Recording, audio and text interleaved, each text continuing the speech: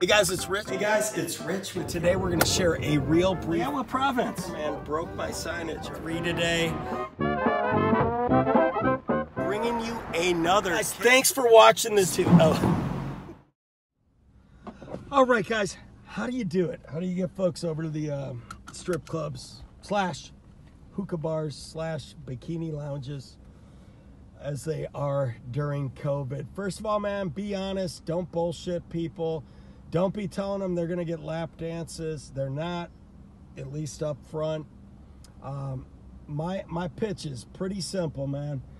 I pick them up, start talking about what they're doing, finding out if they want to hit any clubs, and just tell them the truth. The club scene is really pretty much dead right now. None of the major clubs are open. Yeah, Omnia reopened. We're going to see some of them starting to reopen a little more. But those clubs, man, they're like VIP only now with this limited occupancy. So they got to jack up rates and charge more. So tell them, and when you're talking about the strip clubs, you don't have to speak to that. And don't discount couples, man. Couples are some of my best customers for getting them over to clubs, because it's a club environment. That's how I pitch it. Yeah, hey guys, yeah, we did have some of the strip clubs start, the gentlemen's clubs, or just say the clubs. We did have some clubs start opening up.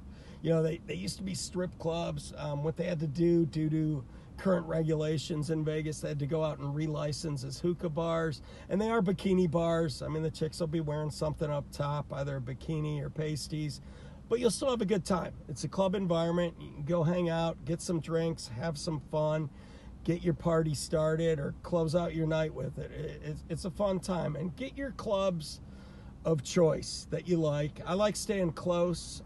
Again, you got to check the Kickback app too for current payouts, or if there's an increase, or what their hours are. A couple of clubs, and I'll throw their names out there, Centerfolds and Sophia's, they're only open Wednesday through Sunday. That's why it makes no fucking sense driving Monday or Tuesday or Wednesday afternoon like I did yesterday.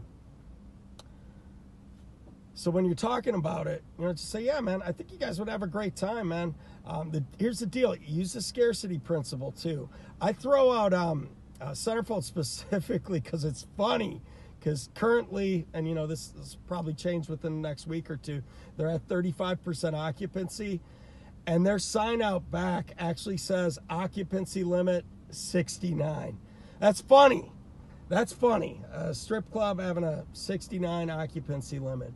And these conversations can lead to bigger and better things too, man. If you got a group of guys for a bachelor or birthday party, they have a suite or a nice room or an Airbnb, you can make some other things happen and get the party to their room, which is a better overall experience. And at the end of the day, they're going to spend about the same amount of money because they're going to buy their own booze. But, you know, bring up the deal. You know, Centerfold's the deal I throw out there. Yeah, guys, they had to lower their cover, which they did. You know, there's just not as many people in town. It's only $40 to get in. Use language like that. It's just $40 to get in. And plus they're doing a deal right now. Buy your first drink, you get your second drink free. So it's a good deal. You'll have a good time. These are easy to do, easy to bring up. More drivers we get talking about them.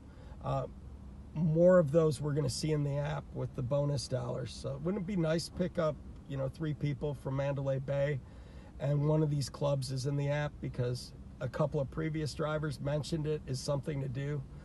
You know, I talk about the other clubs too, but there's just not much going on. You got Embassy, which, you know, a lot of people aren't going to want to go to anyway, and it's only open Friday and Saturday night. Blue Martini, Stoney's, you know, if they want the rockin' country, that's another option. And we got a cool little club off of Eastern called La Jolla. They'll actually, I'm talking to them, trying to do something, but they'll actually throw you, I think it was $3 for the girl and $4 for the guy. I almost laughed. I tipped back $5 to the guy who paid me out. Thanked him, but you know, I mean, it is a cool club though. I've talked to my passengers after they've been in there. They really enjoyed it. I think covers somewhere around $20-25. Drink prices are really reasonable.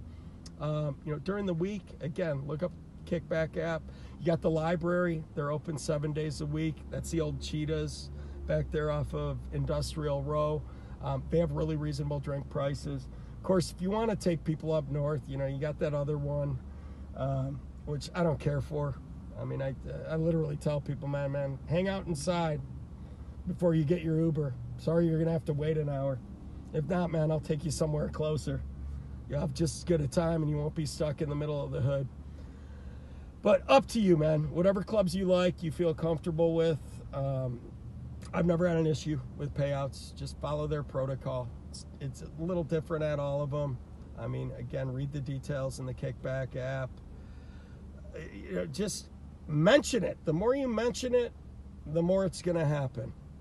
And you don't know who's in your car, what they are. Also, be cognizant of dress codes. You know, don't bring people with ripped up jeans and white t-shirts. Another weird sort of rule. Again, they're a little more flexible in the earlier hours and earlier in the week. You know, sports apparel's big no-no. Apparently that causes fights. It's going to cause a fight in my fucking car if you're not wearing Packer shit. Be funny, make money.